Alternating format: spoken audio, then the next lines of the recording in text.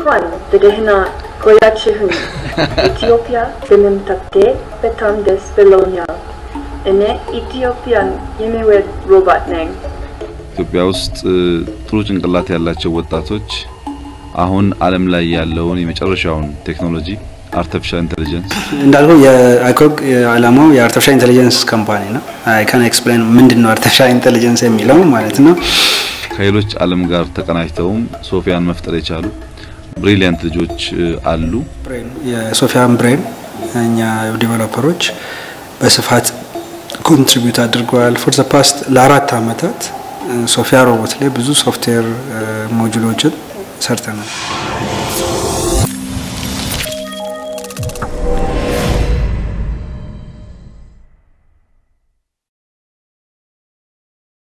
IcogLabs በድጋሚ እንዴት ነው የጀመርከው ማለት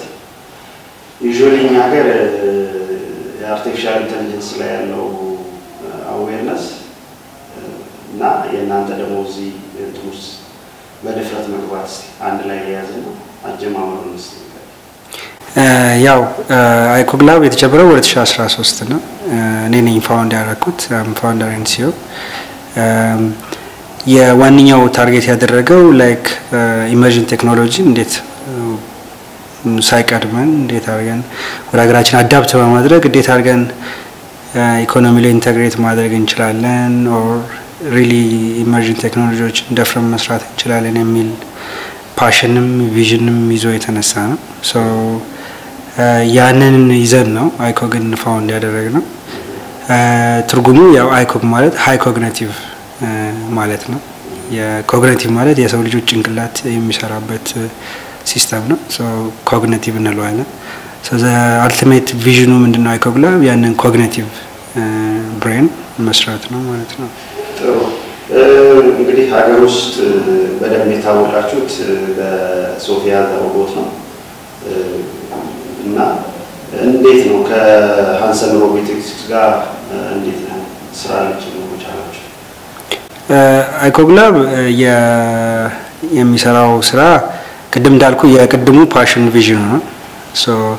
ያንን ፓሽን ቪዥን ለመስራት ማንም ብር ስለማይሰጥ so you have to work for customer ማለት ነው። ካስተመሮችን ሰርቭ ማድረግ ይኖርባል ማለት ነው። ሶ ስንጀምረው የካስተመሮችን artificial intelligence ላይ ነው የጀመረው መጀመሪያ ስራችን። ሶ artificial intelligence እና ሪሌትድ የሆኑ ካምፓኒዎች ጋር በጋራ መስራት እንዳለብንና ከነሱ ጋር የተለያዩ አጫጭር ፕሮጀክቶች ኮንትራክቶች እየወሰድን የካፒታልና ኖሃው ስኪል የማዳበር ስራ ነው የሰራ ነው። የሃንሰን ሮቦት one of our customer ነው for the past 4 years ስንሰራባቸው የነበሩ ካምፓኒዎች ውስጥ ነው። ሃንሰን ሮቦት ያው በሶፊያ ሮቦት በጣም ታዋቂ ሆነ እንጂ IcogLab ብዙ ካስተመሮችን ሰርቭ አድርገናል። ብዙ ሪፒቲሽን አለን የስራ ሪፒቲሽን ማለት ነው። ሃንሰን ሮቦት ያው he is also ተመሳሳይ ቪዥን ያላቸው ሃንሰን ሮቦት ሰው መሰል ሮቦቶች ከ5 ከ10 አመት በኋላ ኢኮኖሚው ላይ ኢንተግሬትድ ሆነው የሰው ልጆች የሚሰሩትን የሌበር ስራዎች በሙሉ ተክተው ይሰራሉ የሚል ቴክኖሎጂካል ሙቭመንት አለ። ሶ ቱሞሮ የሰው ልጆች ሳይሆን ሮቦቶች ይሰራሉ። ሶ ሃንሰን ሮቦትም ዋንኛው ዓላማቸው ምንድነው እንዴት ሮቦቶች የማይፈሩ ከሰዎች ጋር አብረው የሚሰሩ ዴይ ቱ ዴይ አክቲቪቲዎች ላይ ኢንተግሬትድ የሚያደርጉ ኢሞሽናሊ ኤክስፕሬሲቭ የሆኑ ወይ ደግሞ ስሜት ያላቸው ሮቦቶችን ማምረት የሚል ቪዥን ይዞ ነው የተጓዘው። ሶ ሃርድዌር ላይ ምንም አይነት ኢንቮልቭመንት የለንም፣ ግን ስፕሬን የሶፊያን ብሬን እኛ ዴቨሎፐሮች በስፋት ኮንትሪቢዩት አድርገዋል። for the past ለ4 አመታት ሶፊያ ሮቦት ላይ ብዙ ሶፍትዌር ሞጁሎችን ሰርተናል። ሶ ሶፊያ ላይ ኮንትሪቢዩት ያደረጋችሁት ምን ማለት ነው ኤግዛክት? እንዳልኩ የአይኮግ ዓላማው የartificial intelligence ካምፓኒ ነው። I can explain ምንድነው artificial intelligence የሚለው ማለት ነው። የartificial intelligence ኢንተለጀንሷ ለምሳሌ ሶፊያ አካባቢያን ለርን እንድታደርግ ለምሳሌ ሴንሰሮች አሉት። እኛ የ5 ህዋሳቶቻችንን በመጠቀም አካባቢያችንን ሞዴል እናደርጋለን፣ ፐርሲቭ እናደርጋለን። so in such a way Sophia ካሜራ ዴፕ ሴንሰሮች ኦዲዮ በመጠቀም አካባቢዋን ለርን ታደርጋለች ማለት ነው። this we call it perception እንለዋለን ማለት ነው understand ታደርጋለች perceive ታደርጋለች environment not only that Sophia የክላውድ ዳታዎችን ኢንተርኔት ዳታዎችን ሁሉ ጋዘር በማድረግ ያለችበትን ቦታ learn እና understand ለማድረግ ትሞክራለች ማለት ነው ይሄ አንድ የሶፍትዌር ሞጁል ነው perception environment understand ማድረግ environment ሲባል ኢንተርኔትን ጨምሮ ማለት ነው በሁለተኛ ደረጃ cognition ነው brain አላት ሶፍትዌር ነው cognitive brain አላት እዛ ላይ በመሆን የተለያዩ ዲሲሽኖችን ትወስዳለች ለምሳሌ ከአንድ ሰው ጋር ያወራሽ ከሆነ የሚስቅ ከሆነ ቀልዶች ነገራቶች ለማውራት የተለያዩ ሞጁሎች የሶፍትዌር ሞጁል አላት ማለት ነው ያ ኮግኒቲቭ ስትራክቸር ዋን ሶፍትዌር ማለት ነው ዛዘር አክሽን ይባላል ሶፊያ ፊቷ እንድታንቀሳቀስ እንድትስቅ እንድታኮር እንድትናገር ቮይስ እንድታወጣ ያ ነገራቶችን ለመስራት የሚረዳት የአክሽን ጀነሬት የሚያደርግ ፕላትፎርም አላት ማለት ነው እነዚህ ሁሉ ስታየው የሶፊያ ውስጥ ያሉ ሶፍትዌሮች ናቸው ያው እያንዳንዱ ዲቴል ካየነው ደግሞ በጣም ሰፋፊ ስራዎች ናቸው እነሱ ስራዎች ላይ ነው የኛ ፕሮግራመሮች ለ4 አመት ዲቨሎፕ ሲያደርጉ የነበረው ማለት ነው አንዴ በሰጠው አፍሪካ ኒውስ ላይ ባደረገው ኢንተርቪው ላይ homo sapiens type ማለት አሁን ያለው የሁማን homo sapiens type ለሚቀጥሉት 10 እና 20 አመታት ኤግዚስት ላይደርግ ይችላል ብለ ካለም ኤክሰፕት ነበርና እንዴት ነው አሁን ያ ሐሳብ አለ ያው ያ ሐሳብ አለ ሳይሆን that's the reality የኔ ሐሳብ ብቻ አይደለም that's the reality as you know where we come from بلا ستنسا it's evolution the first evolve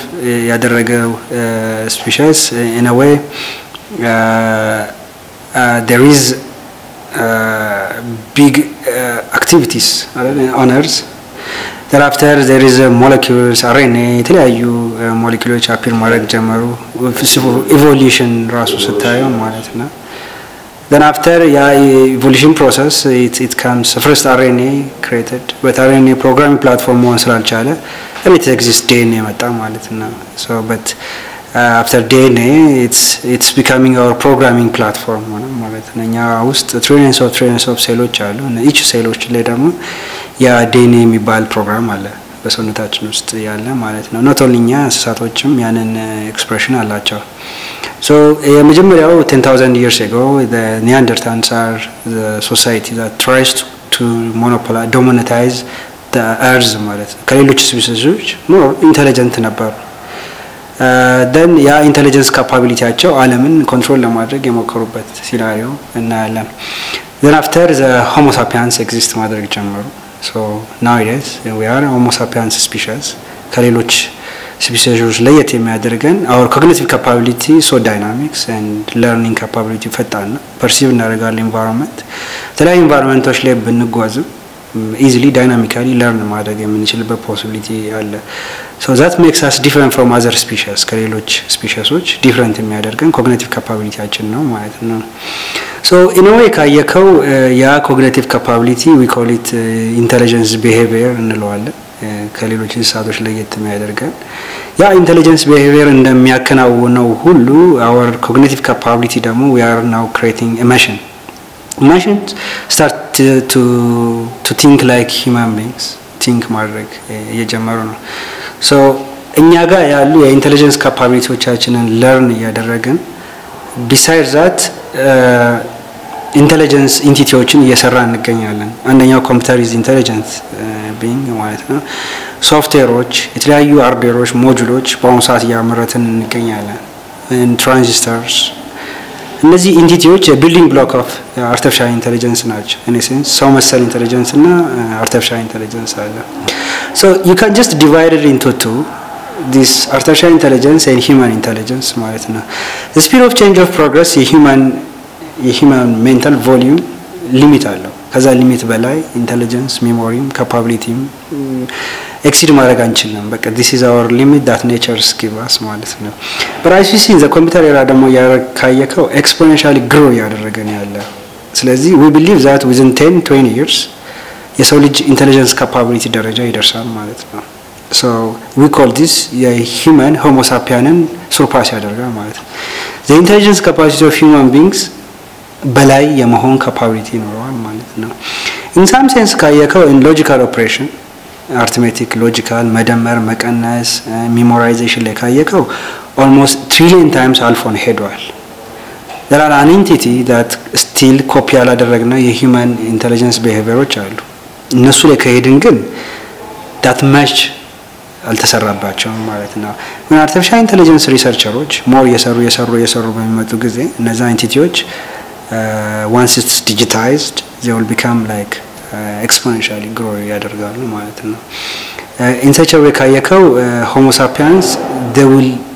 never compete with artificial intelligence ማለት it's almost impossible ከማሽን ጋር መዋጋት it's almost impossible ማለት ነው ስለዚህ ያከለው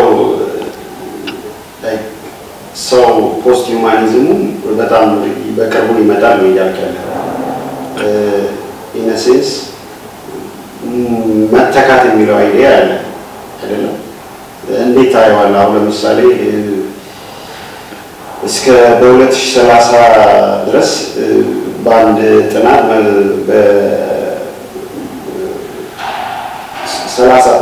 የዓለም ግሎባል ፎርስ በ2030 በኤአይ ሊተካ ይችላል ወርክ ፎርስ ይባላል እና ይሄ ደግሞ ዲስራፕቲቭ የሆነ እንትን ነው እንዴት አይዋል ለምሳሌ በተለይ ከኛ ሀገር አንፃር ስታየው እኛ ሀገር ያው የወርክ ፎርስ ችግር የለም ስለዚህ የወርክ ፎርስ ችግር ከሌለ ስራ አጥነት እንደምታውቀው ነው በጣም በሰፊው ያለው ብዙ ወጣት አለ ፕላስ የዚህ እንትን ላይ አዲሽናል ደግሞ አርቲፊሻል ኢንተለጀንስ ይጨመርበት እንዴት ነው ችግር አይፈጥርም ወይ ዲስራፕቲቭ በጣም የጎላ ነው ባንተ አመለካከት እንዴት ታየዋለህ ያው more of የአርቲፊሻል ኢንተለጀንስ እና ኢምፕሎይመንት የሚል ኢሹ ነው ያነሳልኝ in general ስናጠቃለው so sure artificial intelligence not only artificial intelligence ማሽኖች በሙሉ ማለት ነው ስራዎችን ቀላል ያደርጋሉ በጣም ፕሮዳክቲቪቲያቸው ሃይ ነው sometimes 1000 times productive than human beings ማለት ነው ይሄ ማለት ትራክተር እና በዶማ መቆፈር እንደማለት ነው so ትራክተር ካለ የመቆፈር capability በ1000 times እጥፍ performance ያድጋል accurate ነው አይደክምህም ትንሽ ስራ ሰርተ ትንሽ ሌቨር effort አድርገ ብዙ መሬቶችን ማረስ ትችላለህ ማለት ነው these are the machines that የሰው ልጆች ቢልድ ያደረጉት የመጡት ማሽኖች ጥቅማቸው itself ስራዎችን ቀለል ለማድረግ ኢዚ ማለት ፕሮዳክቲቪቲ ማሳደግ ኢኮኖሚውን በጣም ቡስት የማድረግ ስራዎች ነው የሚሰሩት in such a way ካየነው artificial intelligence ተመሳሳይ capability አለው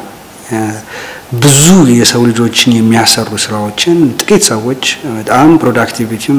በሺዎች የሚቆጠሩ አሳድገውት ግብርና ላይ ካየነው በሺዎች የሚቆጠሩ 75 ሚሊዮን ህዝብ ፖፑሌሽን are in rural side አይደል so below 5% of that ብቻ በመጠቀም አሁን የነበረን ፕሮዳክቲቪቲ በላይ ፕሮዲዩስ ማድረግ የሚቻልበት possibility not artificial intelligence era ሳይመጣ ባሁን ባለን era ይቻላል መሰለ artificial intelligence ያደጉ ሀገራቶች የሚያሳየው ይሄን ነው ሰፋፊ መሬታቸውን ኤፊሺየንት በሆነ መልክ ፋርም ያደረጉ ያሉበት ሁኔታ ታያዋለህ so always this is the era ማትዋጋው ፋክት ነው machine is going to replace all of the jobs ማለት ነው the example that typewriter በሁለተኛው ዓለም ጦርነት በጣም valuable የሆነ ቱል ነበረ so 1000 ፔጆችን ለመጻፍ ከፈለክ you have to sit 1000 ሰዎች ቁጭ ብለው 1000 ጊዜ ይጽፉ ነበር when printer በሚመጣ ጊዜ ያሁሉ ሺዎች ሚሊዮኖች የሚቆጠር ጆብ ሎስት አደረገ ተመሳሳይ ካልኩሌተር በሚመጣ ጊዜ የማቴማቲክስ ጆብ ሎስት ያደርጋል ብሎ ታስቦ ነበር but never happens ማለት ነው but productivityችን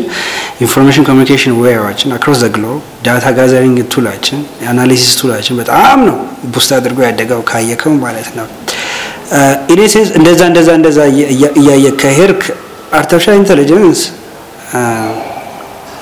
ሙሉ ለሙሉ ስራዎችን sooner replace ያደርጋል but after all replace ያደርጋቸዋል it's true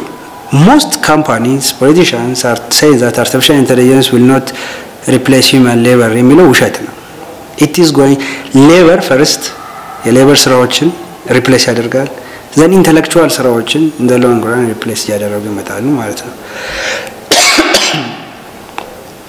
ስለዚህ የሰው ልጅ ጣፈንታስ ማለት ለምሳሌ የኛ ሀገር ምንወስድ ሌበር ካሽ ነው ተብሎ ኢንቨስትመንት ይመጣል because ያው በፐራው በጣም ዝቅተኛ እንትን ስለሚገኝ ማለት ነው ጉልበት ስለሚገኝ if artificial intelligence እንዳልከው effectiveness ማይጠይቅ ያን ነገር እዚህ ማርኬት ላይ ኢንትሮዲዩስ ማድረግ of course ለኢንቨስተሩ ወይ whatever የሆነው አካል ጥሩ ሊሆን ይችላል ነገር ግን ለእኛ ካለን ፖፑሌሽን አንፃር ወጣቱ እንደምታየው በጣም ስራ ፈት ነው እና በዚህ ላይ ደግሞ አናዘር I think የሆነ ኤግዚስተንስ የምትለው AI ስትጨምርበት ምንድነው ሊፈጠር የሚችለው ማርኬት ውስጥ ነው ገቨርንመንትስ በዚህ ዙሪያ ላይ እንዴት ነው የሚያየው ነገር እንዴት ማመጣጠን ይችላል sure ወደ ሀገራችን ከመጣን true ነው there are massive amount of people unemployed ናቸው or value distribute ያደረግንላቸው አይደለም effectively artificial intelligence job lost ማድረጉ ግን የኢትዮጵያኖች ብቻ ችግር አይደለም የዓለም ችግር ነው አንድ ስማርትፎን $100 የሚመረት ከሆነ 1000 ሰዎችን ቀጥሬ $50 ሰራዋለሁ አትለውም there is marginal cost ይባላል የሰው ኃይል marginal cost አለ ኦኬ የሰው ኃይል ምግብ እነሱ መገበ ምናምን አንድ ሰዎች አስቀምጠ ስማርትፎን አሰምብል አድርግ ብትል ከቻይና ጋር መወዳደር አትችልም the Chinese ትልልቅ manufacturing facilities nowadays if you go in Shenzhen everything robotized ያደረጉት ነው እነ ፎክስኮም ተለው አፕልን ሁሉ አሰምብል የሚያደርጉት በሚሊዮኖች የሚቆጠር ሰራተኞቻቸውን በማሽን እየቀየሩ ፕሮዳክቲቪቲን ሞር ያፈጠኑ ያሉበት ሁኔታ ይቻላል ስለዚህ አሁን ምንድነው ግሎባል ማርኬት ላይ ገብተን እንወዳደር ካለ በምን ዋጋና በምን ኳሊቲ በምን ኤፊሺየንሲ ነው የምትወዳደረው that's the issue አንድ ማሽን ፕሮዳክቲቪቲ በ1000 እጥፍ less ከሆነ 1000 ሰዎች ቀጥረ የማትሰራው ከሆነ it's not logical at all ቀደም እንዳልኩ በዶማ እንደመቆፈርና በትራክተር እንደመቆፈር ነው ማለት ነው አንድ ሰው አንድ ዶማ ይዞ ምን ያህል ሄክታር ይቆፍራል አንድ ሰው ትራክተር ይዞ ምን ያህል ይቆፍራል የሚል ነው so it's almost impossible to compete with the machine but transition is necessary but core concept ካየው workaholic issue ነው it's a matter of how you manage society value distribution እና እንዴት ነው ማኔጅ የምታደርገው ማህበረሰቡን የሚል ኢሹ ነው እንዳልኩክ effective የሆነ distribution of wealth በማህበረሰቡ ካለ ሰዎች ድሮ 24 hours ይሰራሉ like day night 6 hours ረፍት አድርገው ነበር የሚሰሩት ቅዳሜንም ይሰራሉ እሁድንም ይሰራሉ ኦቨርታይም ይሰራሉ then international labor law ሲመጣ ማረፍ አለባቸው በቀን ያህል ሰዓት ማረፍ አለበት 8 ሰዓት ማረፍ አለበት አሁን ደግሞ there is also another proposal that ለምን ሰው ሳምንቱ ሙሉ ይሰራል በሳምንት ሁለቴ ነው መስራት ያለበት okay can you give him the value equal ሊኖር የሚችልበት ደሞዝ ከከፈልከው ለቤክራው ለሚኖርበት ለምን ምንድነው የሶሻል ዌልፌር ሲስተሙን ባላንስ ካደረከው ስራው ፕሮዳክቲቪቲ እዚህ ጋር ሃይ ነው መታመርተው እርሻ ብዙ ነው መታመርተው ኮንስትራክሽን ብዙ ነው መታመርተው ሮድ ፒር ነው everything ማሽን እየሰራልክ ነው why የሰው ልጆች ስካልሰራህ መኖር አትችልም የሚለው ፕሪንሲፕል እየቀረ ይመጣል ያ ነገር ግን 10 አመት 20 አመት አፍሪካ ያሳሰባት ገና ብዙ ያልሰራ ነው ነገር አለ it's a matter of ይሄንን ወጣት ማህበረሰብ እንዴት አድርገ effectively utilize ማድረግ ትችላለህ ነው እንዴት ማስተማር ትችላለህ ካስተማርኩ ሃይ ኤጁኬሽን ሲስተም ውስጥ ካስገባው ኢንዱስትሪው ላይ ፋክተሪው ላይ አይቲው ላይ አሉ የተባሉ ቢዝነሶች ላይ ሞኖፖላይዝ ላይክ ሞቢላይዝ ማድረግ ከቻልክ ገና ያልተነካ ብዙ ዌልዝ እና ብዙ ያልሰራ ነው ስላለ አፍሪካ ውስጥ ማለት artificial intelligence ቢግ ፋክተር አይደለም ለኛ ማለት ነው ግን after all in general ከጠየቀኝ